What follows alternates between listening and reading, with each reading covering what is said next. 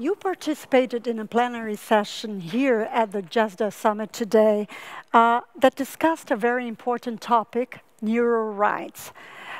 Do you think people and diplomats know exactly what is neural right? What for you is the key message from this session? Well, I hope they know more after our session. Yes, I think they do, because this is a topic that has gained a lot of traction in the last few years, with many countries legislating on this topic, and even intergovernmental organizations trying to produce new guidance on this topic. So neural rights can be defined as the a subset of human rights that is concerned with the protection of the human brain and mind.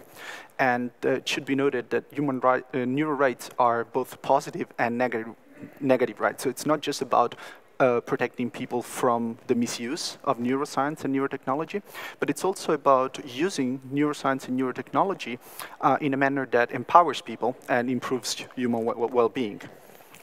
Precisely, your session discussed how neurotechnologies, for example, can restore memories, for example, which is a very positive outcome. But neurotechnologies also have raised many ethical questions. What can we put into the brain? What we cannot put into the brain? Where do we draw the line? How do you think the GESDA initiative can be useful to bring this very important ethical question to the forefront?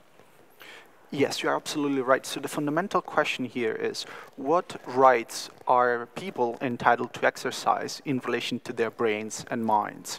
And this will require some work also in terms of diplomacy and governance, because one question that is being debated in our community is whether neural rights should be considered as brand new rights. So it's not just an evolutionary interpretation of the rights we have, but possibly we should consider to add new rights to our current international treaties and conventions.